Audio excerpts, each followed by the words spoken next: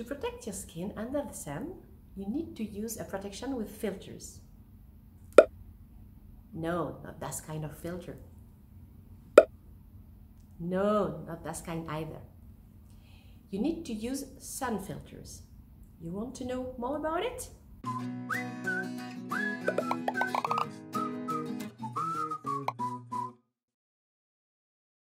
To begin with, do you know what is the difference between a chemical and a mineral sun filter?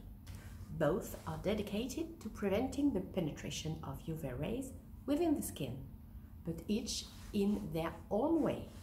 A chemical filter is of synthetic origin and has been designed to absorb UV rays, whereas a mineral filter is of natural origin and acts as a mirror by reflecting UV rays.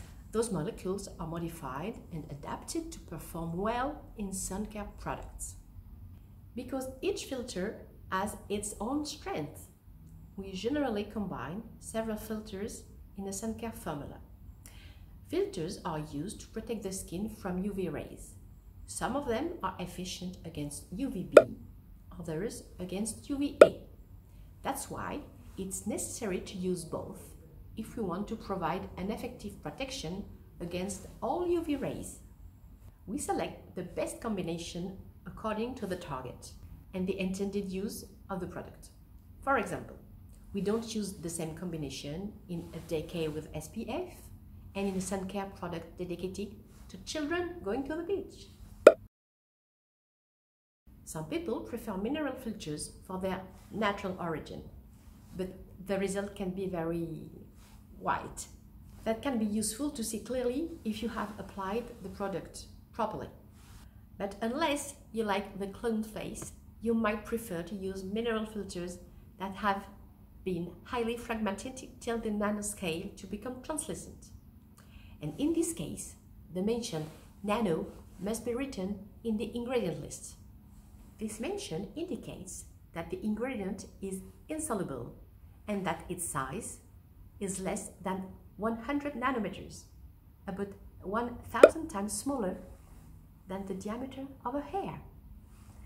100 nanometers, it seems very small, but it's very big on a lighting scale. In comparison, it is 100 times bigger than the glycerin molecule, very used in cosmetic. And no, those molecules do not penetrate in a healthy skin. Experts agree to say that there is no harmful effects in case of a cutaneous application. It is different if nanoparticles are inhaled. This is the reason why, to prevent any health risk, products containing nanoparticles must not be sprayed directly on the face to avoid inhalation. Those kinds of mineral filters are very interesting because they allow to achieve better performances in terms of solar protection and in terms of sensuality, which is the key for the compliance. Thanks for your attention. Stay tuned and take care.